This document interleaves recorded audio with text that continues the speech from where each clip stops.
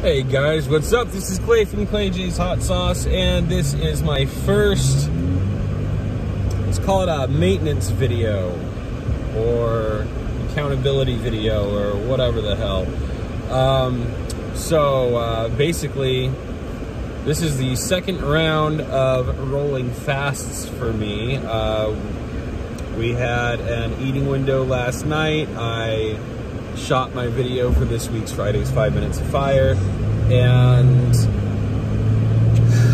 it was a lot of fun. We tasted some good stuff last night. Yes, Bean. I apologize, I've got the kids in the car with me today, so hopefully I'm not just screaming over them the entire time. We're actually on our way up to my mom's house right now, and I just wanted to talk a little bit about what it is that I'm going through. So basically, I am allowing myself coffee. I take supplemental electrolytes, so magnesium, sodium, potassium. I'm making sure to keep my electrolytes elevated and to stay hydrated, but I'm not eating any food. I am not drinking anything other than water and coffee, and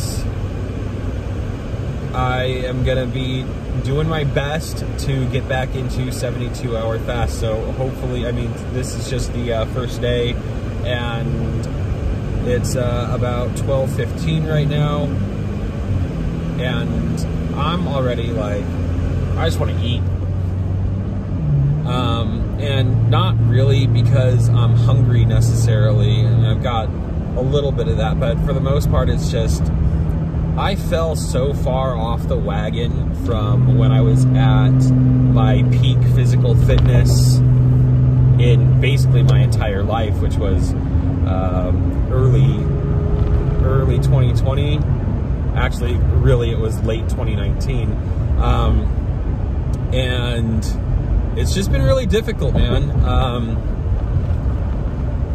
You know, a little bit of backstory. I was doing really well. I was at the gym lifting like 4 or 5 days a week.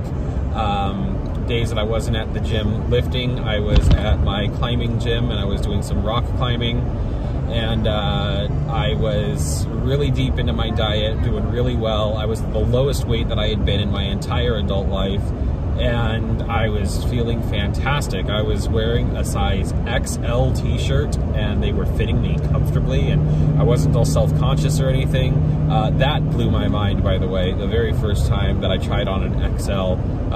We were actually on our way out to Las Vegas, and Tiffany found a Ralph Lauren t-shirt. She was like, you should try it on. I'm like, it's an XL. No way that thing's gonna fit me. Like, one day, it's a goal, but you know, I'm not there yet. She's like, just try it on. So I did, and it fit, and I couldn't believe it, and I ended up buying like 3 or 4 things that day, all size XL.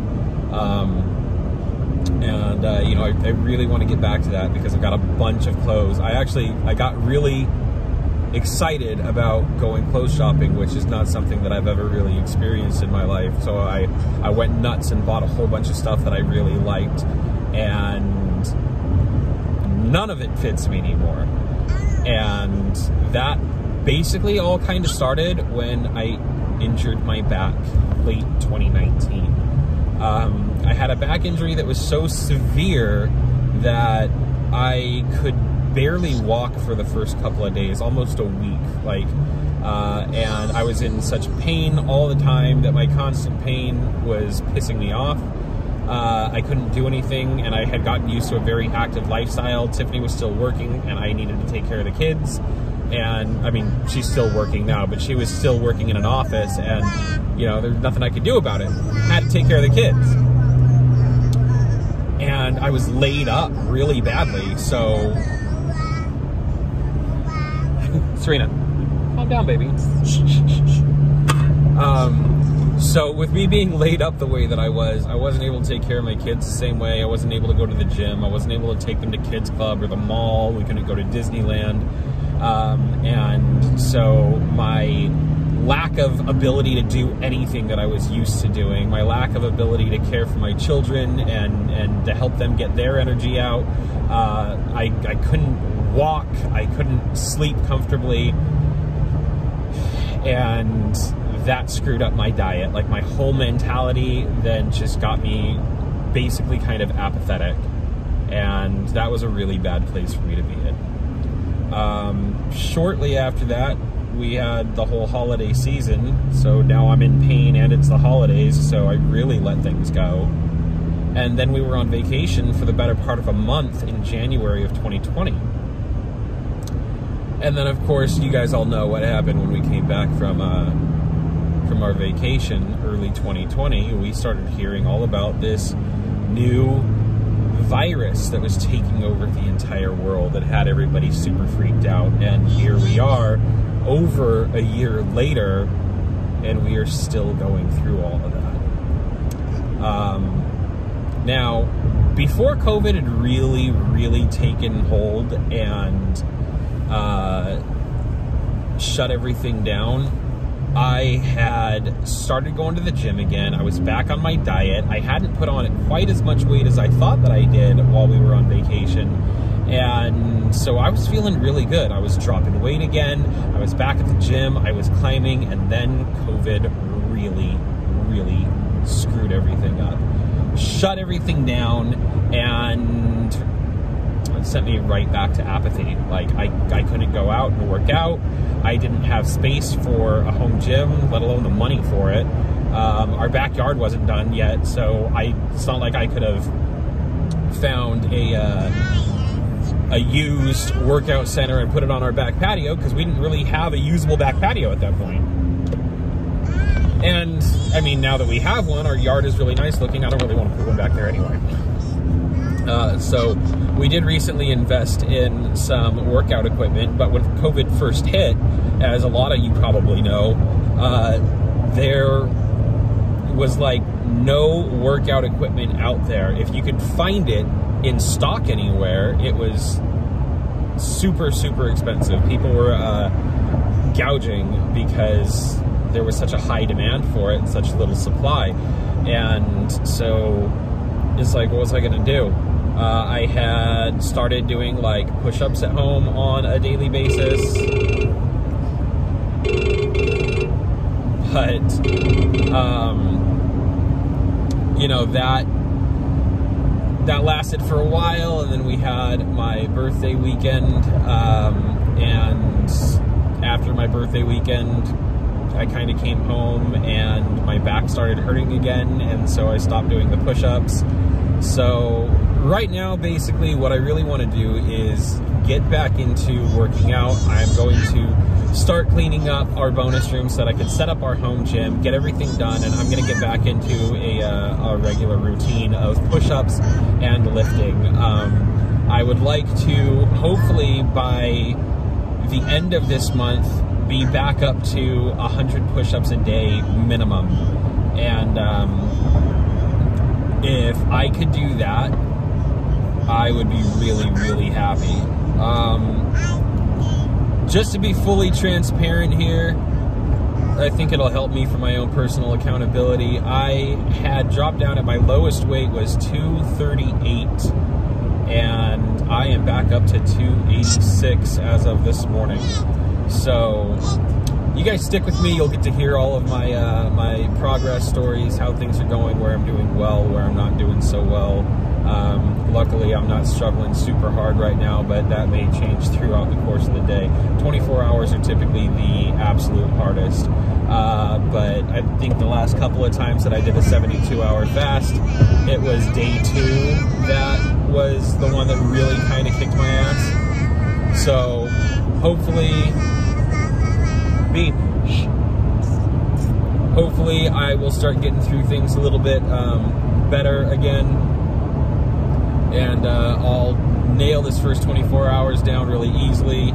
Tomorrow won't be too difficult. Once I get into day 3, I should really be feeling a lot better. And then Saturday, we're breaking our fast. And we're going to refeed with basically whatever the hell we want. So I'm actually really excited for next week, because not this Saturday, but next week after my next 72-hour fast, we're going to be doing chili for dinner.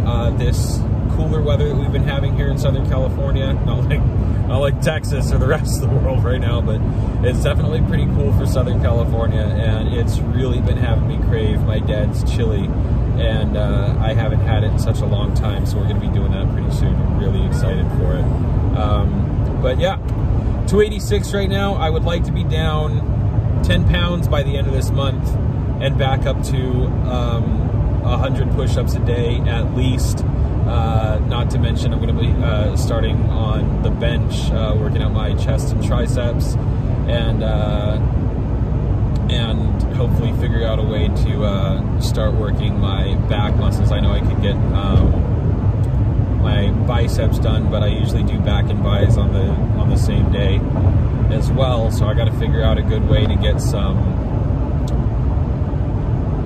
back exercises done. I do have a good barbell and a bench and some good plates, and I've got a couple of adjustable dumbbells, so hopefully I'll be able to get a really good routine in here.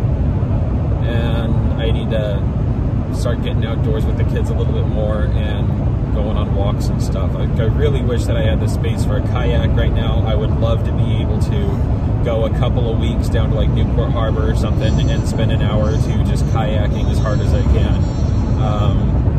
Not really much on cardio, but I really enjoy kayaking, and I think that would be a great way for me to get some cardio and upper body workouts. And but yeah, so that's where I'm at. 286. It's not a good feel for me. I don't like that I've been buying 2X hoodies lately because 1X doesn't fit me anymore, and I really don't want to start pushing back into that 2 and 3X territory where I was before. It's a bit of a reality check for me, knowing that I made my way almost all the way back up to where I had been before. I mean, I'm still considerably lower than I was at my heaviest, but I'm far too close to it for comfort. I'm closer to my heaviest right now than I am to my lowest, and that to me is just unacceptable. Well, don't really know what more I can say right now. It's been about 12 and a half minutes. I think I'm usually going to try to keep these things at about 15 to 20 minutes, depending on really what I have to talk about. And, you know, give me your tips, any advice, any critique on how you guys think this video went. I would really appreciate it. It would help me figure out what kind of content I should be putting out. What are the things that I should be talking about? What are the things that maybe I can gloss over a little bit more? And if you guys have any questions, advice, or your own personal stories, I would love to hear about it. I would love to talk about what you guys have been going through, or what your own personal routines are. If you have any questions for me about my own progress or the things that I'm doing that you would like to hear me specifically talk on, I would really appreciate that as well, because it'll give me more stuff to put out there on my next video.